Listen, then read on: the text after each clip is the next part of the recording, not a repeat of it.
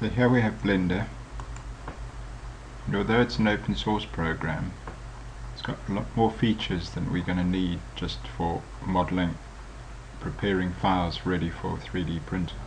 And we just want to customize this so that it's more comfortable for us to use. This is a camera, lights, and an object placed on the modeling field. Up here you have a description of what is in your field, so the camera, cube, lamp. This is a properties menu. These two menus I use quite a lot. The bottom is a timeline. I don't use it while I'm modeling, so I actually want to get rid of that. So down in the bottom left hand corner is little diagonal lines. If I get that and I pull it down over the area below, we get an arrow in the middle and that gets rid of that.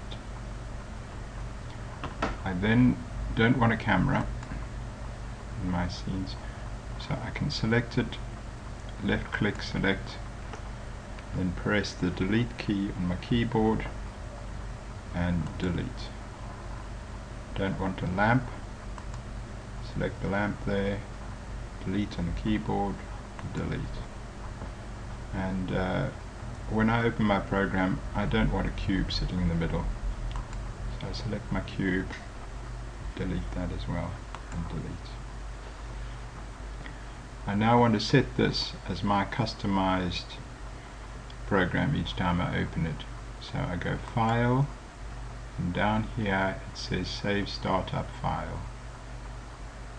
If I press Save Startup File and accept the startup file, each time I open Blender it's going to look like this.